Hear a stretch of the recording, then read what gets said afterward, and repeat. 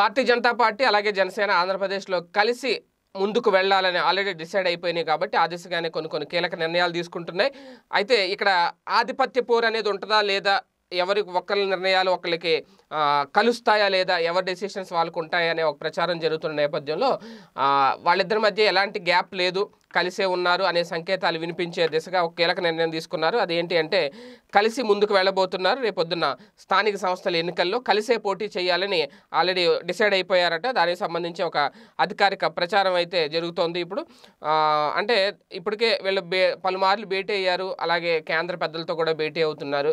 ఇంకా అమిత్ షా తోటి, మోడీ గారితో, పవన్ కళ్యాణ్ గారు భేటీ అవ్వలేదు. కానీ స్థానిక సంస్థల ఎన్నికల విషయంలో కలిసి ముందుకు వెళ్ళాలనే నిర్ణయంతో ఉన్నట్లు అది పవన్ కళ్యాణ్ గారు అలాగే బీజేపీ రాష్ట్ర అధ్యక్షులు కన్నా లక్ష్మీనారాయణ గారు ప్రెస్ మీట్ పెట్టి మరీ చెప్పారు. అయితే ఈ పార్టీల సమన్వయ కమిటీ సమావేశంలో కొన్ని కీలక నిర్ణయాలు తీసుకున్నారు. మండలి రద్దు నిర్ణయాన్ని ఆ కూటమి ఖండించడం జరిగింది. అలాగే రాజధానిపై ఎలాంటి కార్యాచరణతో ముందుకెళ్లాలనే అంశంపై కూడా చర్చించి రాజధాని రైతులతో మాట్లాడి ఒక నిర్ణయం తీసుకోవాలి అనేది ఈ కూటమి ఆలోచనగా తెలుస్తుంది. రెండు పార్టీలు కలిసి ఉమ్మడిగా ప్రజల్లోకి వెళ్ళాలి, అదేవిధంగా వచ్చే స్థానిక సంస్థల ఎన్నికల్లో కూడా కలిసి పోటీ చేయాలి అనేది కీలకంగా తీసుకున్న నిర్ణయం. అయితే ఇందులో క్షేత్రస్థాయిలో కమిటీలు ఏర్పాటు చేయబోతున్నారు ఈ రెండు పార్టీలు కలిపి. అంటే ఇరు పార్టీల ఆమోదంతో కమిటీ సభ్యుల ఎంపిక అనేది ఉంటుంది. స్థానిక సంస్థల ఎన్నికల్లో కూడా గెలిపే లక్ష్యంగా వీళ్ళు పనిచేయాలని, పనిచేయని వారిని ఎవరైతే ఉంటారో వాళ్ళందరినీ కూడా పూర్తిగా పక్కకు పెట్టాలనేది కూడా ఒక స్ట్రాంగ్ డెసిషన్ తీసుకున్నారంట.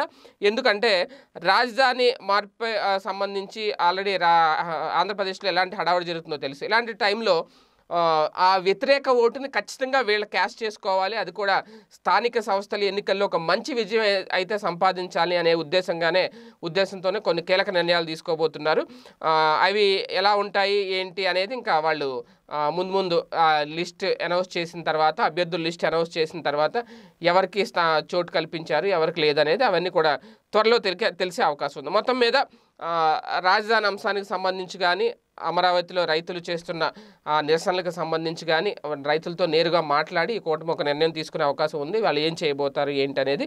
అయితే అమరావతి ప్రస్తుత పరిస్థితికి మాత్రం టీడీపీయే కారణం, టీడీపీ అలాగే వైసీపీ కూడా కారణం అని చెప్పి ఆరోపిస్తుంది ఈ కూటమి. అలాగే రాజధాని తరలింపుకు తాత్కాలికంగా బ్రేక్ పడిన నేపథ్యంలో ఇరు పార్టీలు తలపెట్టిన లాంగ్ మార్చ్ని రద్దు చేశారు అనేది, అంటే మొన్నటి వరకు వాయిదా పడింది అన్నారు కదా, కాదు ఇప్పుడు కంప్లీట్గా రద్దు చేశారు అనేది కూడా అధికారికంగా వచ్చిన సమాచారం. అయితే పొత్తు కారణాలు ప్రజలకు వివరించాలని కూడా నిర్ణయించడంతో త్వరలో అది కూడా క్షేత్రస్థాయిలో మీటింగ్ పెట్టి ఇప్పుడు ఎందుకు కలిసారు ఏంటనే దాని మీద కూడా మాట్లాడడం జరిగింది. ముందు కూడా అభ్యర్థుల ఎంపిక విషయంలో కానీ స్థానిక సంస్థల్లో ఎలాగ కలిసి ముందుకు వెళ్ళాలి, వాళ్ళ అజెండా ఏంటనేది కూడా త్వరలో మళ్ళీ ప్రకటించే అవకాశం ఉంది. మీరెక్కడున్నా ఏం చేస్తున్నా ప్రపంచంలో ఏం జరుగుతుందనేది ఇప్పుడు మీకు పెట్లోకి తెచ్చేసింది ఆన్లైన్ యాప్. పొలిటికల్, మూవీస్, రాశి ఫలాలు, ఆరోగ్య సలహాలు, సీరియల్స్ విశేషాలు ఇలా ఒకటేమిటి బోలెడన్ని విశేషాలను మినిట్ టు మినిట్ మీకు అందిస్తుంది ఆన్లైన్ యాప్. సో లేట్ ఎందుకు, డిస్క్రిప్షన్ లో ఉన్న లింక్ ద్వారా ఆన్లైన్ యాప్ డౌన్లోడ్ చేసుకోండి. Online, it's for everyone.